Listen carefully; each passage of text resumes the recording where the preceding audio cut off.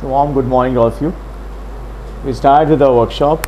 I would emphasize the point that we'll work like a workshop, not like a presenter talking as a monologue. That would be the sure way that we'll get something useful from each other. Yeah. See, asthma has always been a very interesting topic, and I think asthma is one of the major condition because of which our science has become popular all over the world. The other aspect is that it's one of the very common illness right now all over the world. Any part of the world that you're practicing, whether city or village, small towns, India or abroad, everywhere asthma is really frequent problem. The average number of people suffering from wheezing at least once a year is something like 27% in urban areas. That's very high, and that means anybody who wants to practice well must master asthma. The other aspect is that there are so much of uncertainties and so much of despair connected to the illness. The illness affects man-hours so much, that it's a very big concern for the patient and the family as well as the employer. So wherever the person is affected by asthma, it's affecting a lot more people around him, and it's affecting his general life also. So we need to share in a way that we can handle these people as well as possible. They can gain something out of it. I think the number one purpose for any homeopath when he goes to learn about homeopathy and asthma is the commonest concern is finding the right remedy.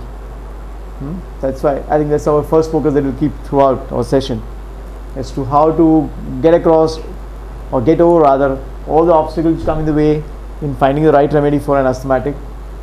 But the whole issue is that in getting over those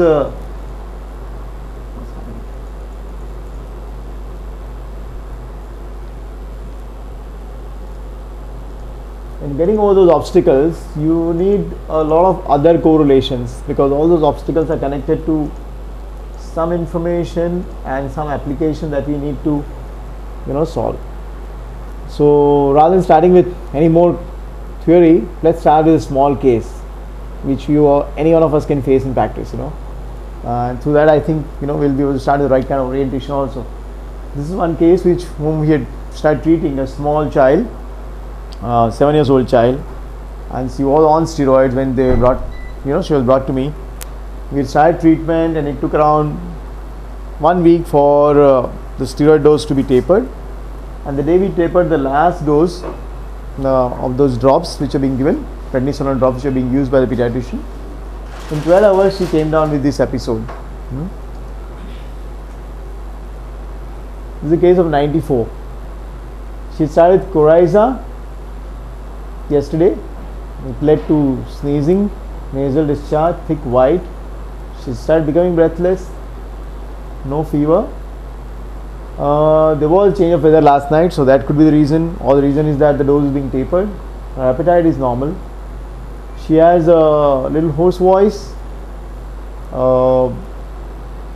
There is no pain or anything, but she has cough. She has a headache since the evening. She is feeling chilly.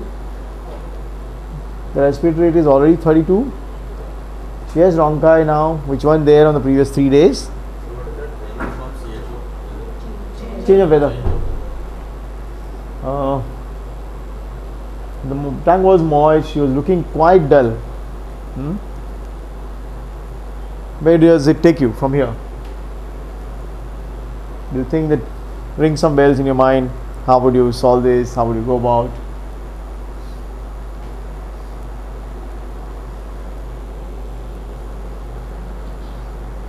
We are starting with a very basic way in which we work. That you take the case and then you think what you do further now. You look for characteristics. You try to make a totality. You try to see whether you can crack the the current situation.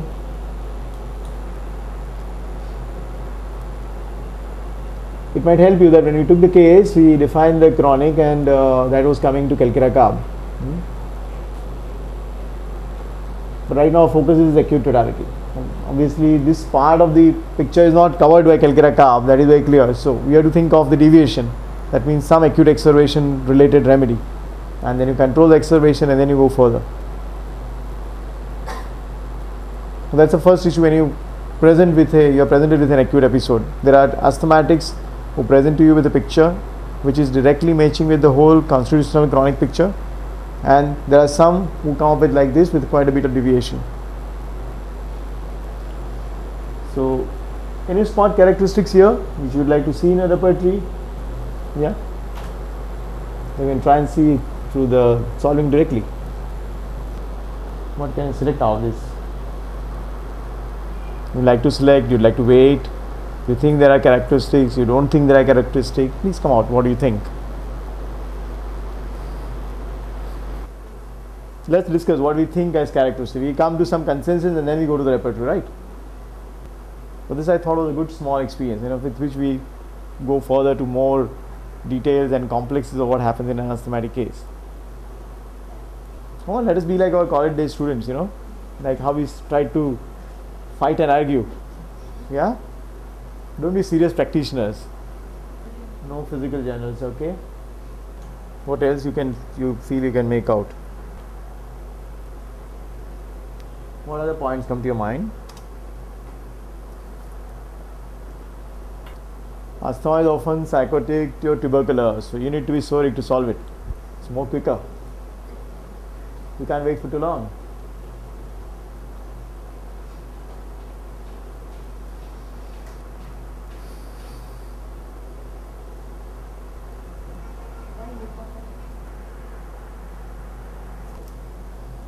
Just have a second look at the board again.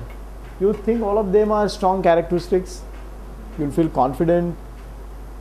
Suppose you have at the back of the mind that you are treating a very difficult case who didn't improve well without on continuous steroids by the pediatrician. It's that kind of state of susceptibility, and you think you hit something well, you'd be sure what's happening. Let's see how many of these symptoms could still be common. There are many common symptoms. I would suggest we have a second look at the whole picture again. If you look at it carefully, you would find some characteristics. There has to be some characteristics always.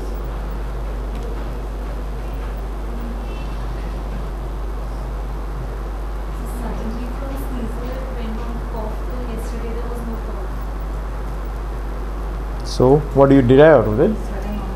Sudden onset, okay. Yes, what else you similarly, do you see anything else? Susceptibility is quite poor. How would you conclude about that? So you want to put this because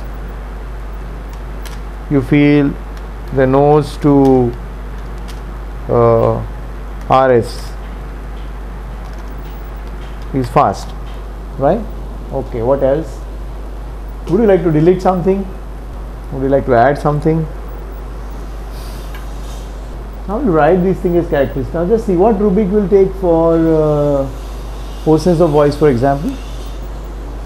What rubric will take for hoarseness of voice as a characteristic in this case?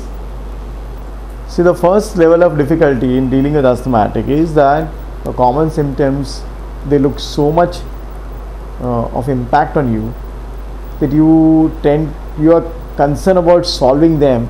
You tend to catch them as characteristic, and you tend to run about drugs which will then follow those common symptoms. Now just have a second look at the same picture. I just tell you something and just look. There is one characteristic which is hidden, which is not in direct words, but it is there, and which is more powerful than anything that we have selected so far. So no fever is not. The fever is not an expected symptom with asthma. There are no chills. Chilly feeling and chills are different, right? There is one characteristic which is hidden. Just read it carefully, it is there, and when you select it, you will find that it is much more powerful than anything that we have selected so far. Voice hoarse. Voice hoarse. So what is the characteristic?